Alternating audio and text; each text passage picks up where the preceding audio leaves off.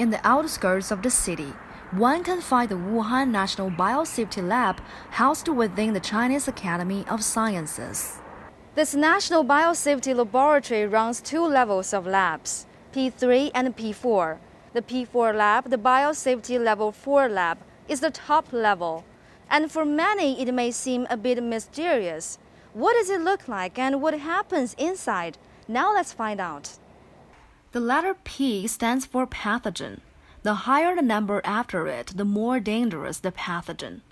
A rating of P4 designates a lab as a maximum security area, and the Wuhan Biolab is one of few in the world with such a rating. Its director recalls how it was established. The SARS outbreak in 2003 exposed weakness in China's public health system. That was when we decided to start building a high-level biosafety lab. It was a project between China and France, one that took 15 years to complete. The lab became fully operational by 2018. So why did it take such a long time? Aside from the technical complexities, we also had to set up relevant management systems and train relevant personnel to ensure safe operations. In 2018, we finally got national accreditation for experimental activities in the lab.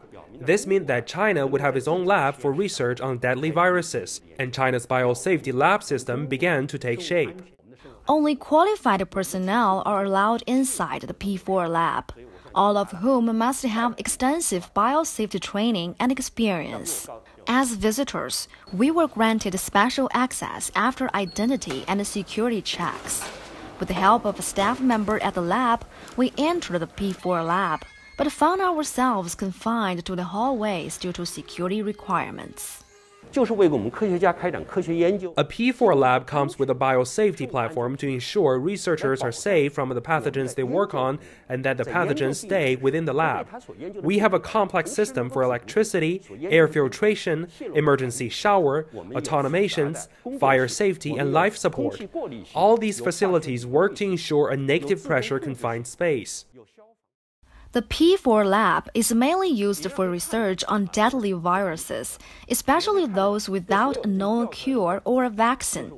It can take nearly half an hour for each person to enter or exit the lab. Personnel must wear positive pressure suits, which feature hoses for breathable air. All waste items will undergo biosafety disposal and sterilization via high temperature and pressure facilities. Without authorization, not even a mosquito can sneak into the lab, and none of our researchers can take even a drop of water or a piece of paper out of the lab. So when some people speculated that we might take the experimental animals out to sell or that these animals might escape from our lab, they actually had no idea about the management and operations of our lab. A comprehensive safety check is conducted every year. The lab's compound covers an area of more than 3,000 square meters. Its core area is over 1,000 square meters.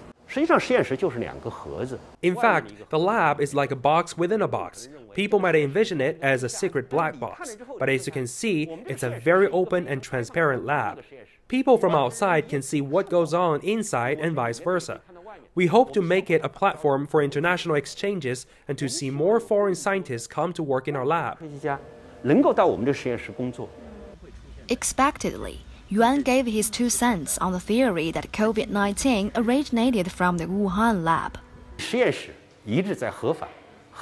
Our lab has been operating safely and in compliance with regulations and laws. There have been no accidents or pathogen leaks or human infections.